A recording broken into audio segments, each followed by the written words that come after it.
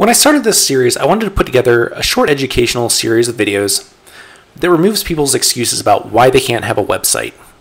They think they need designers, they think they need people to put it together, they need developers, they need all sorts of things. It's too costly, it takes too much time. I want to show people that it's very quick to get something pretty simple up that also looks really nice. And on top of that is ridiculously affordable. So I said I was going to do this with Bootstrap on AWS. And people said, well, what's Bootstrap and what's AWS? Well, Bootstrap is kind of a bit of markup on top of another markup language that makes websites beautiful quickly. It was made by Twitter, and they've gone ahead and they've made all these very nice templates that people can download. They can modify as they see fit to make something quickly that also looks really nice.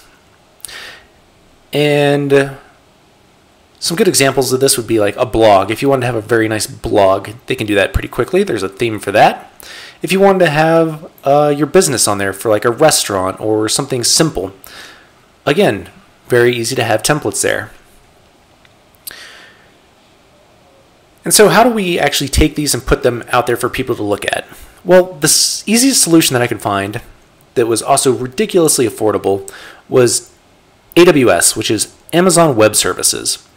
And what is Amazon Web Services? Essentially, it is the cloud. When you hear people talk about the cloud, whatever they're doing on the cloud, they're probably doing on Amazon Web Services. And it's not something that nobody can afford. It's ridiculously affordable because it's kind of pay as you go. And they have things on there that we have no need for, like elastic load balancers and routing and DNS handling and simple email servers and notifications and all that stuff. The one thing we are particularly interested in is their S3, which is their simple storage solutions. And what this is you can think of it as going to Best Buy and buying a hard drive, and it's your external hard drive that you can just put your folders in, and you can store your data. Unlike that external hard drive, you need the internet to get to this one. But also unlike that external hard drive, if your house burns down, this data is still there. Or if their server goes down because it's redundant, the data is still there. And they also have some awesome functionality built on top of that, like logging files and tracking who does what and charging people to use the files out of the folders, things we don't need to worry about again. The one thing that is awesome is that we can put a website in one of these buckets and then say, serve this to the internet. And it'll give you a URL. People can visit that URL and they can see your website. Super quick and super easy and ridiculously affordable. We're talking pennies per month. So what you're going to need if you want to follow along with this is an AWS account. And you can just go to aws.amazon.com.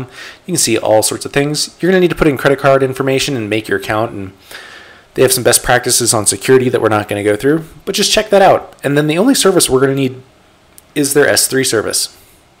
The other thing that you're going to want to do is find a Bootstrap template that you really like, that kind of fits the feel of your company. Something that you want to do, like be it a gallery for photos or videos, or again, a blog or a website that just you want to host the menu for your restaurant. Something simple. We're not going to have a bunch of things changing in the background. We don't need to worry about sending requests to servers and processing data and all that jazz.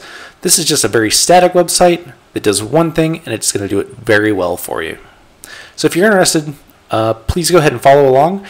And also, if there's things that I haven't covered here that you'd like to see, please feel free to leave comments, and I will try to address the comments and answer questions as best I can.